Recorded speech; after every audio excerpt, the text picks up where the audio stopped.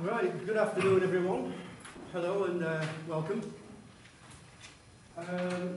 Today's What Is session is going to be about interviewing elite groups. My name is Neil Perkins. I'm from HIPPO, which is the Health Policy Politics Organisation Group in the Institute of Primary Care. And I've been interviewing what could be termed elite groups of people for quite a number of years now, for a variety of studies. So I hope today just to give you some insight, into what that entails and the barriers that you may come across, etc. And the opportunities as well. So, just to put that in context, what I'm going to be covering in today's session is, first of all, hi everyone, come in. So, what I'm going to be covering in today's session is, first of all, defining elites. What do we mean by elites? Then, getting your foot in the door, actually getting to interview these people. And then, getting your sample. Obviously, clearly the other one that I want. The interview itself, techniques for interviewing elites, and difficult interviews, because sometimes it ain't plain sailing, folks, and you'll get some people who can be a bit difficult. So we'll chat about that, and then we'll talk about post-interview, and then wrap up with just some conclusions.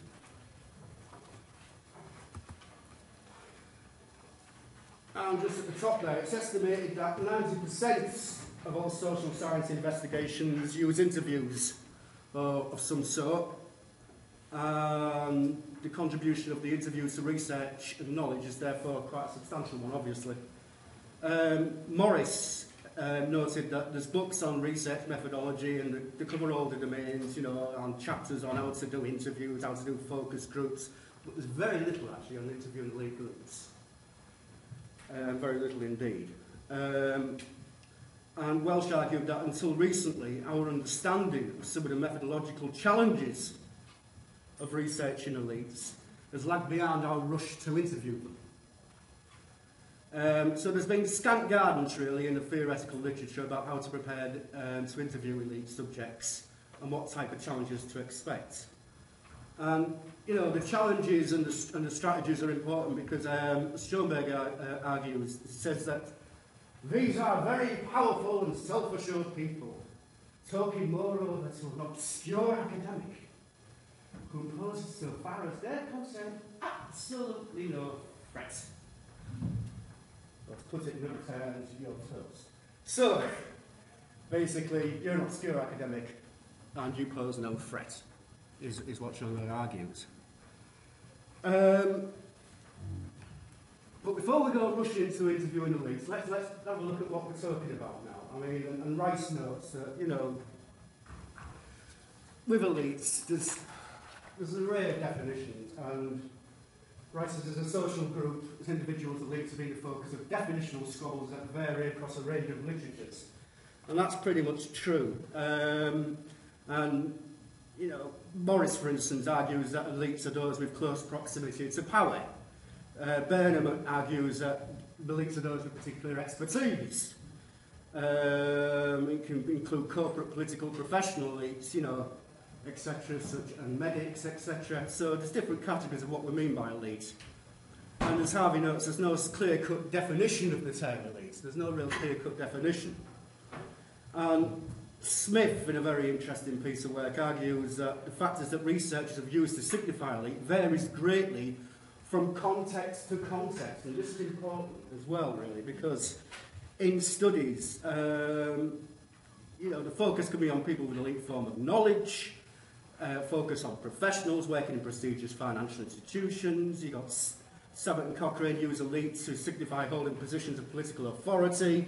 It says that elites, stemming from the control of resources. So there's all different definitions of elites out there. People, argue that there is different definitions, but there is things that sort of bind them together, if you like. And Harvey, for instance, argues that it's people with different, who are control of different social networks, etc. And because of that, they have, elite knowledge because they have access to elite people, other elites, etc. And it's those networks that bring them the power.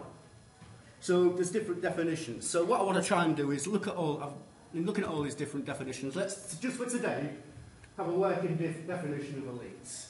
So it's a person who occupies senior management and board level positions. They have strategic responsibility for important areas of work and oversee strategic direction of the organisation, and are key influential decision makers.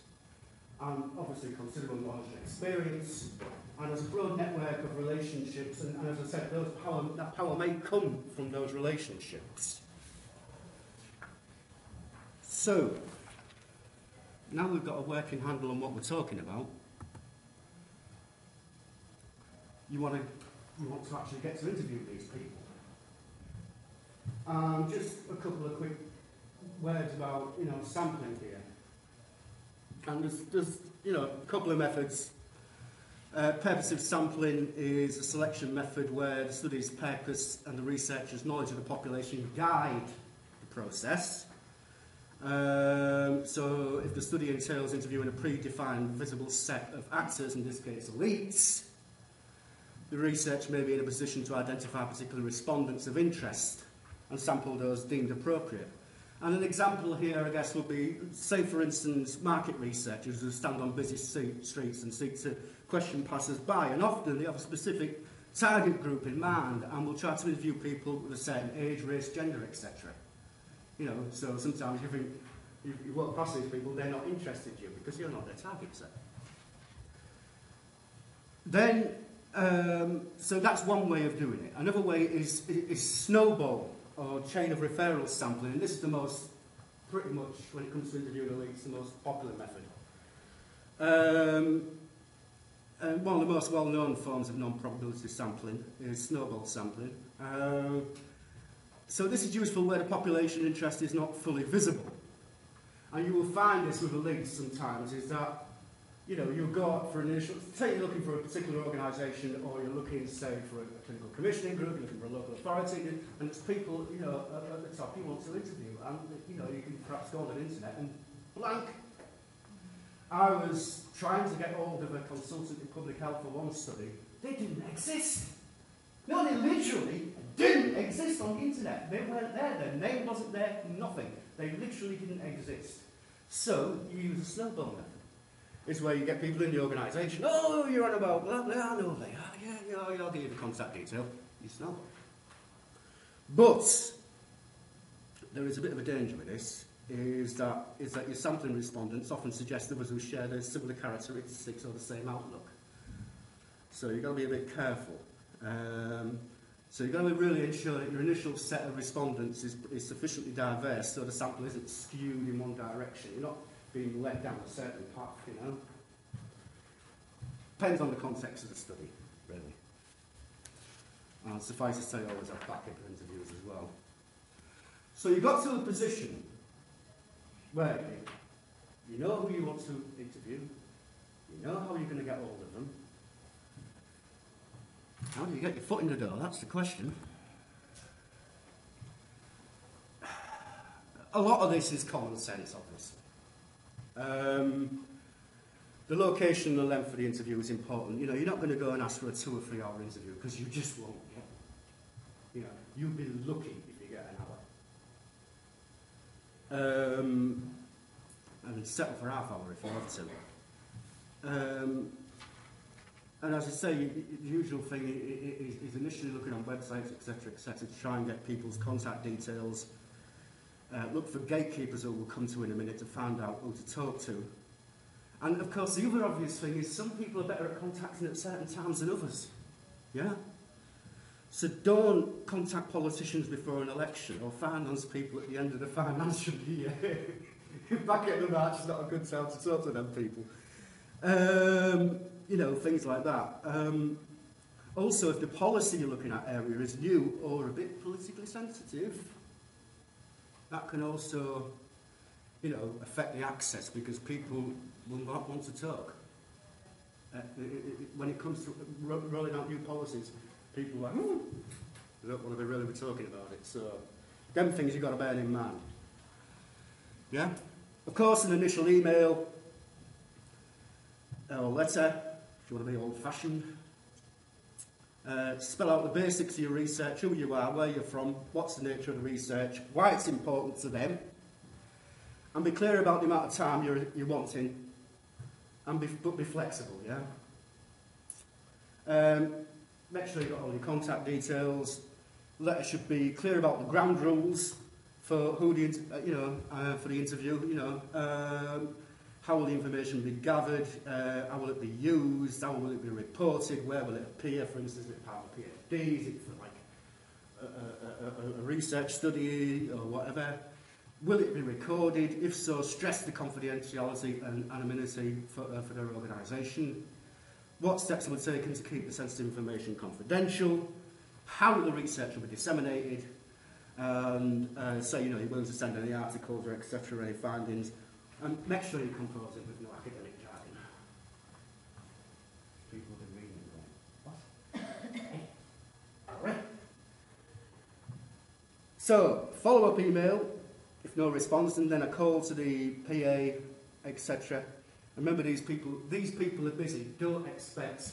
I mean, I've got plenty of colleagues here who sagely nod. Don't expect an instant response. You will be chasing people up.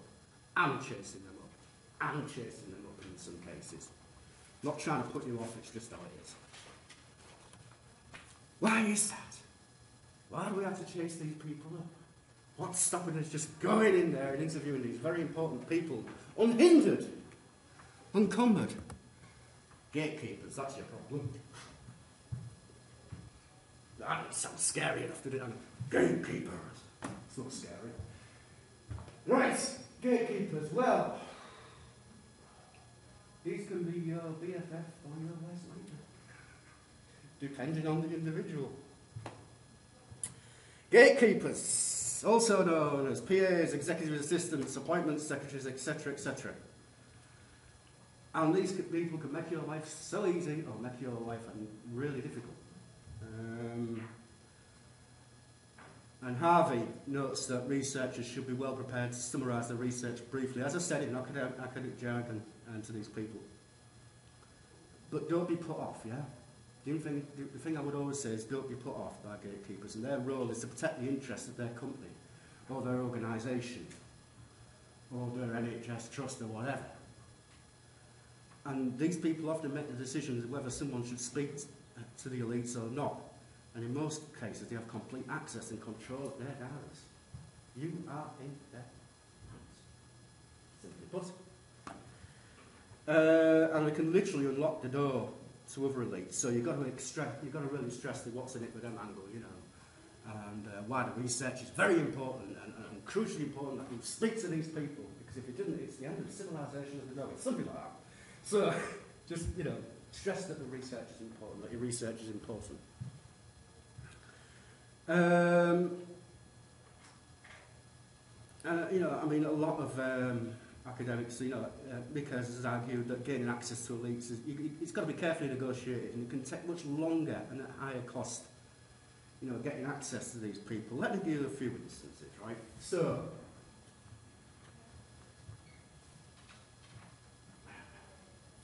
in a prior life, I worked at Durham University and was doing a story.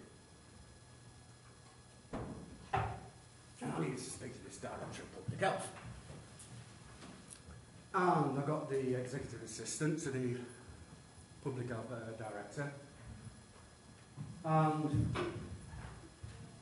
if I had £1 for every email and every phone call I made, I'd be rich. I think I was 8 months? 8 months trying to get hold of this director of public health. 8 months. Oh yeah, I've spoken to them, they'll get back to you. Yeah, no problem, yeah, I've got your email, yeah, no problem, no stuff, yes, I'll get back to you with some dates, yes.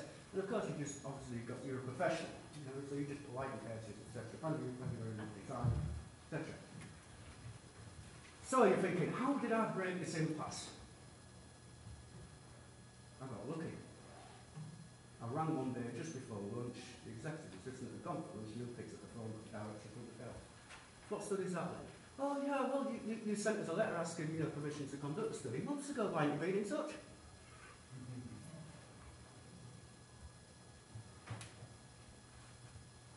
said can make your life, or you get other people who are just brilliant. You know, who just say, oh yes, sort it out for you, boom, boom, boom, boom, boom, and within like a couple of days, you know, you've got all your contact. It really does vary. It varies, you know. There's no hard and fast rules on it. It really is, you know, varies on the individual. So, pre-interview. Some people might ask for a copy of the interview schedule or the topic guide because they want to know what you're going to be asking them. So you might get that, Kerry. Some people say send through or email a copy of your interview schedule or your topic guide. Yeah, I mean, it goes without saying, you know, you get smart, you know, you've got 10 minutes each day dreams, you know, if you know, in that case. Talk about turning up. I mean, for any interviews, email or ring the day before, check it's still on. I know myself and my colleagues have lovely instances in the past where it's, well, we left a message on your phone at your office, but, you know, sort of like, yes, well, I was halfway to London at that point. You know, so do check, because, as I said, these are busy people, and it can just change like that, so please check. The other thing is, find out how much time you have. I'll tell you why. I mean, I think there's lots of instances I've got there. I mean, there's a study I'm currently working on, and I went to interview an NHS type person, and I booked an interview for an hour. I got in there, and they said, right, you've got 20 minutes. So be prepared to have in your mind those questions you really want answered. Because you're going to tear up and say, oh no, I've got another meeting, I've just been rescheduled, and sorry, you've got 20 minutes or you've got half an hour or whatever. So be prepared for that, because it may happen. So you've really got to think in advance about the questions you want to ask. So you've got your interview booked, you've got your date and time, your venue, you're all arranged. Guess what? You just got cancelled. Well done. These people are busy. You be prepared to be cancelled. Again, on a study we was working on, I think it's 5 times my interviews are rearranged recently. Be prepared, you know, to get it rescheduled and rescheduled. These people are busy, you know, you're not exactly going to be sometimes top of the list. So just bear in mind that you might get rescheduled sometimes. Do your homework. And I can't stress this enough. Do your homework. Find out all you can about the individual and the organisation in advance. And this next bit is difficult, but if you can tease out any issues currently going on in the organisation, there might be a round of redundancies, etc., whatever. And also remember that elites are the queens and kings of acronyms, ladies and gentlemen. They will come out with more acronyms than you can shake several sticks at. And, you know, you've really, unless you want to look rather silly, you know, you've got to know what these things mean. So that's another thing I would say to you. And some elites presume you know about the organisational structure, the main programmes and schemes of work they've got under the way in the organisation, who the key players are.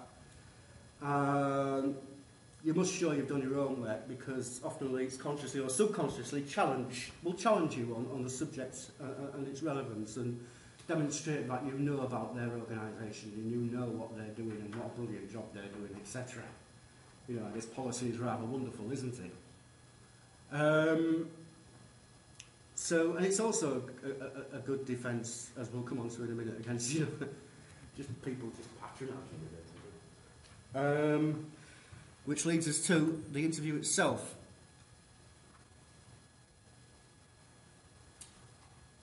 Context and setting are important, obviously. I mean, usually it'll take place in their office. Make sure you get permission to record the interview, and stress confidentiality, because this, you know, the findings will be anonymised, or if not, why not? So, you know, they can't be attributable, so they can basically say what they want. They're free to talk freely in the interview. And this really helps put people at their ease, because at least may be guarded in the comments about concerns over anonymity, etc. So, you know, quotes attributed to them, etc. Welch makes a good point, and she says that elite subjects may easily dominate the interview because they are professional communicators, and they are generally used to addressing a wide range of audiences and developing elaborate and persuasive arguments. In this situation, the researcher is at risk of being patronised, as I just mentioned.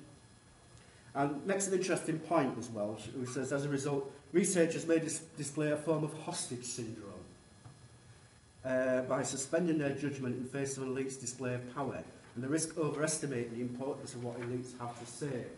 And sometimes, you might be just so glad to get the interview that, you're not going to go in there and ask any too challenging questions, don't, basically. You know what you've got to ask them, so ask them.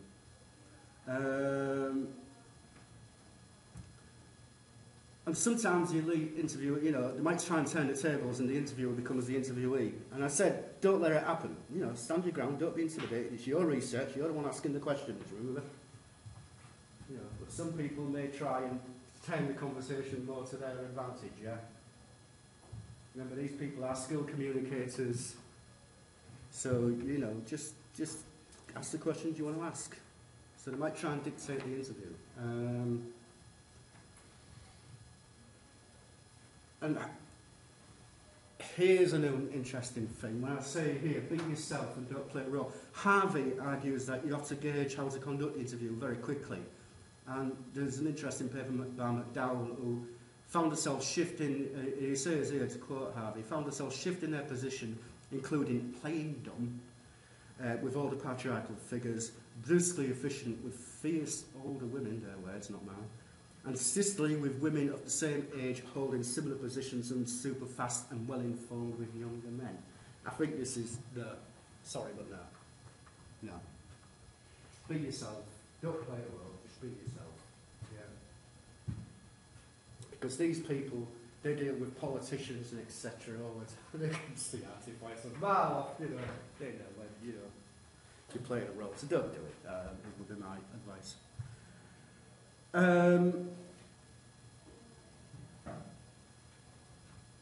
Effective interviewers, I would argue, and a number of others have argued, the people who make it a conversation, and it's much more productive, because otherwise people will clam up. So you've got to make the interview a conversation. And there's a lovely quote here by Berry, who says, the best interviewer is not one who writes the best questions, rather excellent interviewers are excellent conversationalists. They will make interviews seem like a good talk among old friends. And he talks here of his mentor, and he said he didn't carry a printed set of questions in front of him to consult as the interview progressed. He always knew where he was going, never lost control of the discussion. He gave his subjects a lot of license to roam, but occasionally corralled them back if the discussion went too far astray. And I would concur with that, absolutely. You make it a discussion, don't make it an interview. Because if you make it feel like an interview, they know it feels like an interview and they'll be on guard, yeah? Try and make it a discussion, try and make it a conversation. So, for instance, your interview schedule, your topic guide, memorise it as much as you can. Because the last thing you want to be doing is, can I ask you the next question, which is, have it memorised, because it will feel like an interview. Yeah, you don't want it to feel like an interview, because otherwise people will be more open, if you memorise your topic guide. So it's more like a conversation, less like an interview. And if you've got it right in front of you all the time, it looks as though you don't know what questions you're going to ask. You do, of course. It's just just have it by your side. Point at it. Because if you're calm and relaxed, they'll be simple.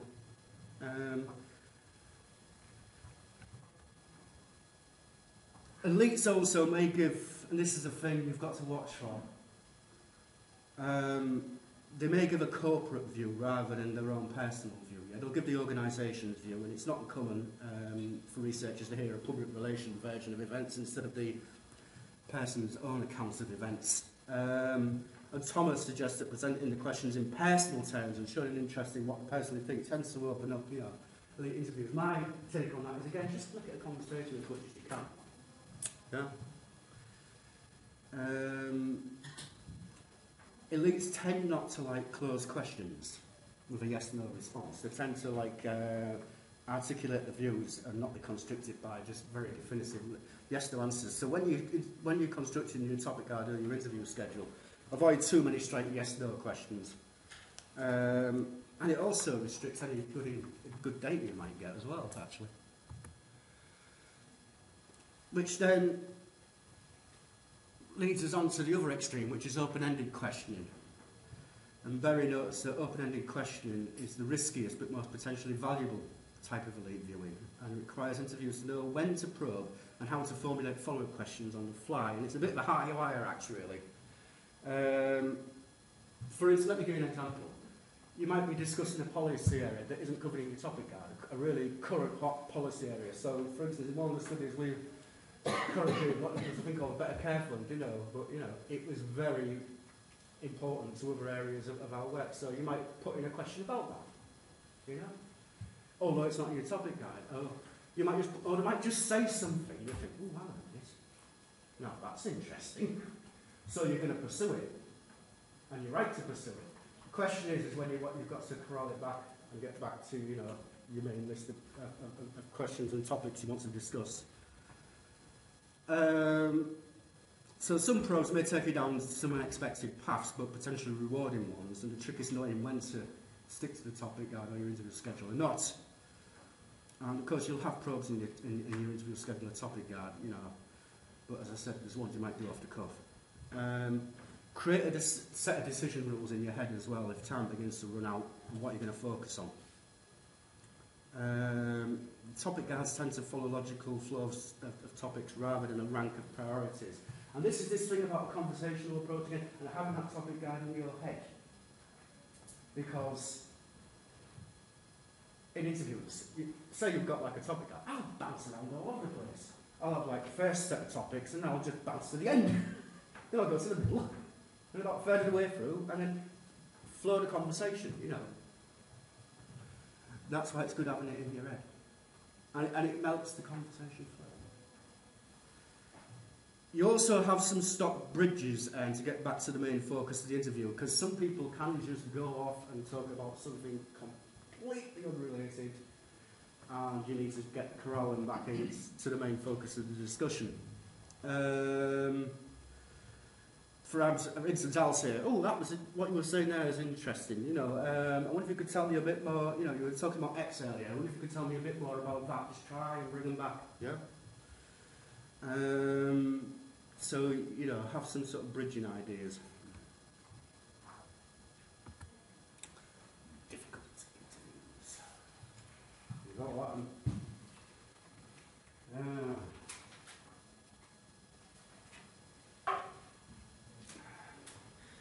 Got a few stories to tell on this one, but anyway,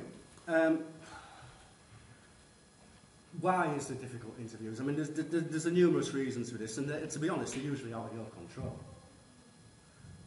Office morale may be low after a series of redundancies in the organisation. There might be an issue. The interviewee might be just having a bad day, you know. We get it. There may be a significant issue going on in the workplace that you're not aware of. This means that, you know, your interviewers can be just quite curt in the responses, or you have interviews cut short, you know. I mean, sometimes it can be a bit, you know, it can be really, it can be difficult getting information out of people. Unless it's, you know, if it's evidently apparently that there's something wrong, then try and rearrange the interview. If it's just not happening, it'd be better to stop and rearrange the interview. But other things, if that's not the case, put your more challenging questions when the interviewer which the interviewer, you know, might be not so keen on answering, in the middle of the interview. And at this point, you'd have built up a bit of a rapport. Yeah. So if you've got any things that you might think, you know, oh, these are going to be challenging for the person to answer, you know, because you might know X or Y about the organisation, or you know that there's a new policy they've got to implement and nobody's making a good fist of it, and so, you know, it's going to be a touchy subject. There must things which are touchy subjects, so, you know, try and put them in the middle of the interview when you've got a bit of a rapport. And I usually preface it with something like, well, actually, this is a different question to answer, but I'd really like, you know, if you could give me a view on boom, boom, boom, boom, boom. Yeah? The other thing as well is what you'll find is, and raised ahead, but the other thing you'll find is that sometimes with elite interviews particularly, what you will find is they will answer the question, but it's not the question you've asked. They're answering something. As I said, these people are usually skilled communicators, yeah? They'll answer a completely different question, not the question you've asked. Why? Because the question you've asked is the question they really don't want to answer. So in situations like that, what might be a good tactic is you break the question down into bite-sized parts. So you get your answer in parts, or you rephrase it slightly, or you do both. So you will get the answer out of them. It's a bit sneaky, but you know, you will get the answer out of them one way or another. So that happens, you know, that does happen now and again, where people will just give you the answers, you know, to the questions that you haven't asked. So, just to wrap up then, and ending the interview, as I say, these people are busy when you come to ending the interview, and just when you're getting near to the end, just say, I've just got a couple of quick questions, you know. And this comes in especially when you've walked through the door and went, I'll give you half an hour. So, you know, reassure them that the interview's coming to an end. Other things like when you're in interviews, you know, the telephone, I mean, you get this all quite a lot, you know, the telephone can ring. So it's, you know, just pause your recording, whatever, stop the interview and get them to answer it unless they don't want to, you know. Someone comes in the room, you know, to deal with a query, you know, these sort of things tend to happen a lot, you know. Just keep a note where you are on your interview schedule or your topic guide. And